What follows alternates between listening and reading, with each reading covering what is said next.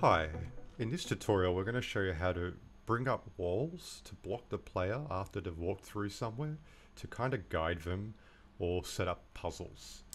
So in this example I'm going to bring up a asset which is a wall which looks very similar to the block that I'm using.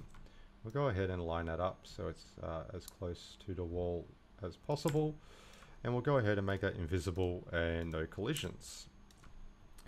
Next, we're going to add a replace behavior.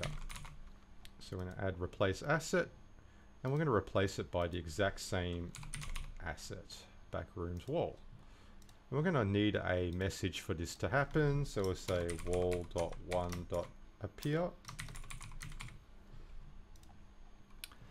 And we want collisions when it does come out with the replace asset.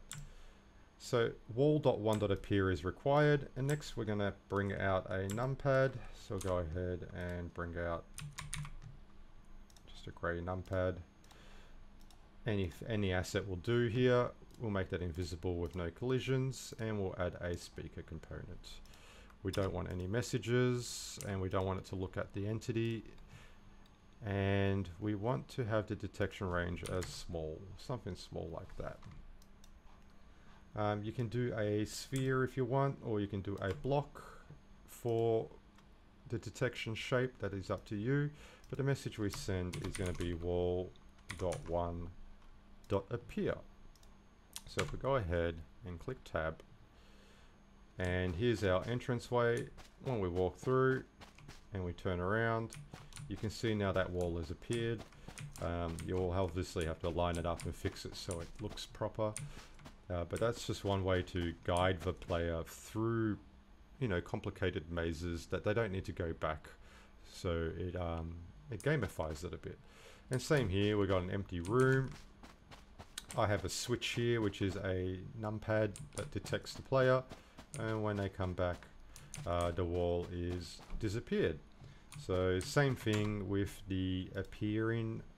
We have replace asset to make that appear, but you can't make that disappear.